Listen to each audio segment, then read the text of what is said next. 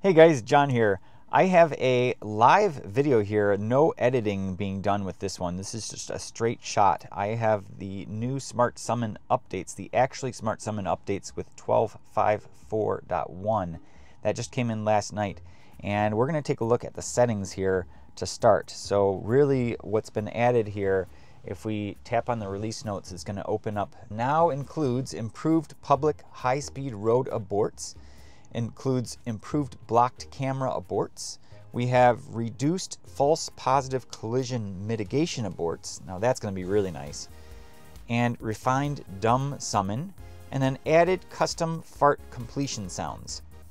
So I can tell you right off the bat that I don't know what the second item is related to. I did not have any blocked camera aborts.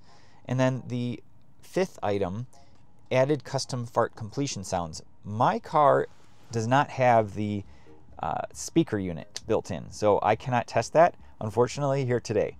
But that has been added. If we jump into the settings here for Summon, you can see in the autopilot menu, if I scroll down, there's a customize Summon button. It's the same as it was before. You cannot enable the require or disable the require continuous press.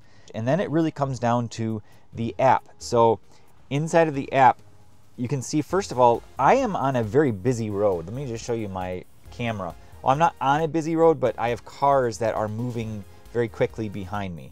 It's probably a 45-mile road. They call it a divided highway. This is Gulf Road. It's quite busy, I would say. When I go to use the actually Smart Summon, I get this message. It says, cannot use on public roads. Although I am clearly not on any public roads. In fact, you can see I'm in the middle of a parking lot. I'm right on the edge of some lines in this parking lot, at the far perimeter of the parking lot, rather.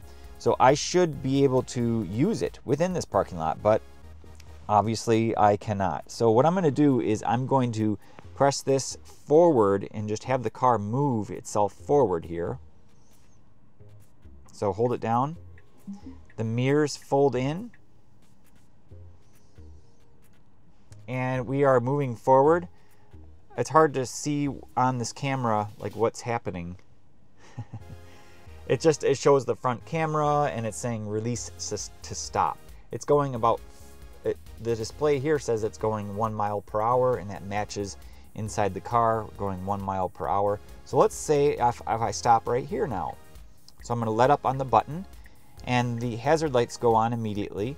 Let's take a look at the rear camera. So we are now 1 row above where we were. So let's see now if we can use the target option. It says cannot use on public roads. I'd say we are about a good 70 feet away from that road. We're not that close to it anymore. So really we should be able to use it from this parking space. So yet again, what I'm going to do is run this again, and I'm going to go forward just a tiny bit more, and we're going to see if we can then use it from the spot next to this one. So I'll go ahead and press on the forward button, and the car is going to move forward. It seems to only have a 1 mile per hour speed. So now I'm crossing over this one, and I'm not parked straight in the spots, but I'm now lined up with a car on my right. So this is the next row over. So now let's take a look and see if we can use it. Now we can go to target. So if I were to get a measure stick out or something, I'd say we're about a good 100 feet away. If I now tell it to move, let's say I take the target position and I'm going to move it over to basically where that road is, like as if I'm going to be going out onto that main road. And you're going to see that it's going to make a U-turn and then it's going to shut itself off. So let's just do that test here real quick. I'm going to go ahead and press down on the go to target button this time. Okay. And the car starts to move.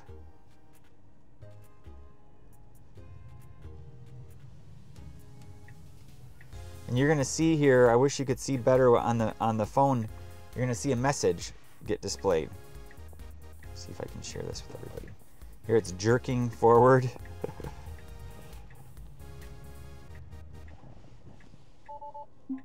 Cannot use on public roads. So there we have it again. Thankfully nobody in this parking lot, so I'm not too concerned. But yeah, that's a real bummer, because let me just show you what's above here, what's straightforward here, is there's a lot of spaces. So there's a parking lot over here to the right, there's a parking lot over here to the left, and all these lines. So it's like the perfect spot to park. And normally, you know, it's very acceptable to take the car over into this area to park. So a little bit disappointing to me that it can't get into these areas. I thought this was what had been fixed, to be honest with you. So if I, let's just say I park right here, if I back up,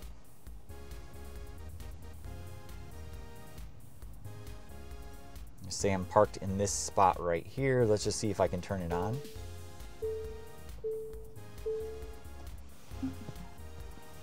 Go back in. It says cannot use on public roads. So again, a little bit disappointing. I thought that would have been addressed. Let's take a look back into the release notes. Improved blocked camera aborts. If you guys have any suggestions on how to test that, let me know. I have no idea what that means.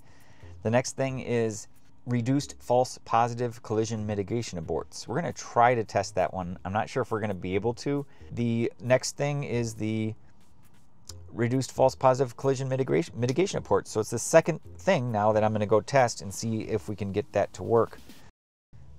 And again, I cannot turn it on anywhere over here to the right, and I have to go not into this lane right here, but the next one right here, and then I can turn it on. So let's just confirm that. Parked back in the same spot. Go back to here. And it says go to target. So now I'm able to select. So let me place the pin on here. I'm just going to place it all the way over here and hit go to target. Okay, here we go.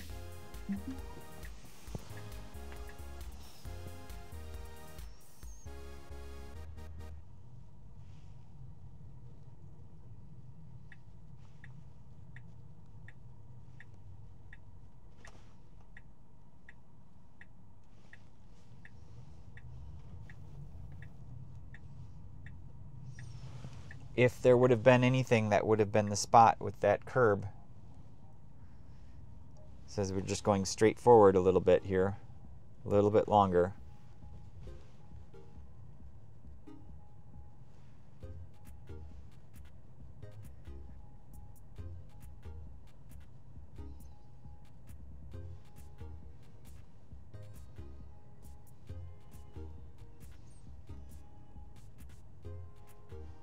So it's going to pull over here and put on its hazard lights.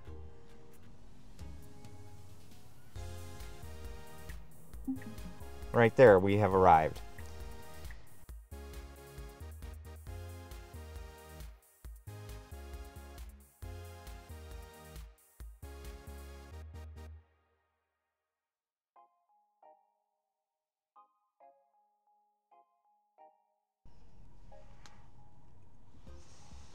Okay, and it's arriving here at this location I just told it to go to. So the hazard lights go on, car just went around me.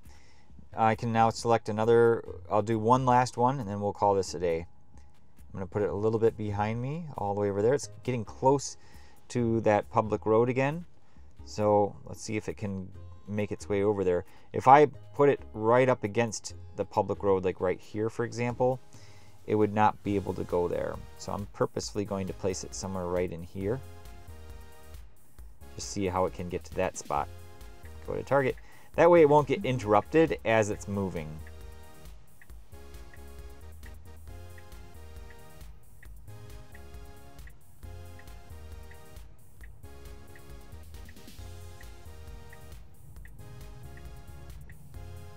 The turns feel a little bit more refined, a little bit smoother. I'm also not witnessing the same amount of interruptions due to poor connectivity that seemed to happen quite a bit in the past. Like right there, it just slowed down. It's hard to see on camera, but when it slows down like that, usually it's because there's poor connectivity. So I'm keeping a very close eye on my phone just to see what message it says. It says right now, release to stop. So if I were to let go, the car would stop.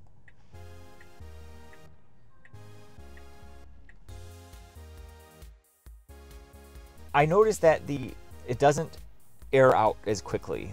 Previous versions, it would have a tendency to want to collide into things, or curbs, and then it would freak out and then slam on the brakes. I didn't have that happen once. Usually within 30 minutes of testing, which is approximately what I've done here, I would get that message. So that's a really positive sign to me. It means that it's a little bit more robust. It's less likely to stop midway. The preparing phase, that seems to have been addressed. When you go to start it again, it takes off right away. It doesn't hang up and try to connect for 12 seconds like it did previously. And 12 seconds is an eternity, by the way. And that's what would end up happening. You have to wait for a very long time. That seems to have been fixed. And then lastly, it's this public roads thing, which got introduced with 12.5.4. 12.5.3, which the majority of people did not have, that had a lot more issues. So we've come a long way in a very short period of time. And for that, I'm very thankful and happy. So I think Tesla's done a great job with this. And it's a feature that I'm feeling a lot more confident in using on a regular basis. And again, I used to use the regular Smart Summon on my ultrasonic car all the time. As long as this can be equivalent in functionality and practicality, then I will be using it. And it looks like we are about there now. It's a little bit slow, I will admit. 6 miles per hour is not as fast as full self-driving does, and I did a comparison taking the same route within the same parking lot around the same time, comparing FSD to actually Smart Summon. And you can see that video link up above, right up there. I don't think these are major updates, and I'm a little bit disappointed on the public roads thing, because that eliminates basically 2 parking rows in this entire parking lot. Thanks, we'll see you later.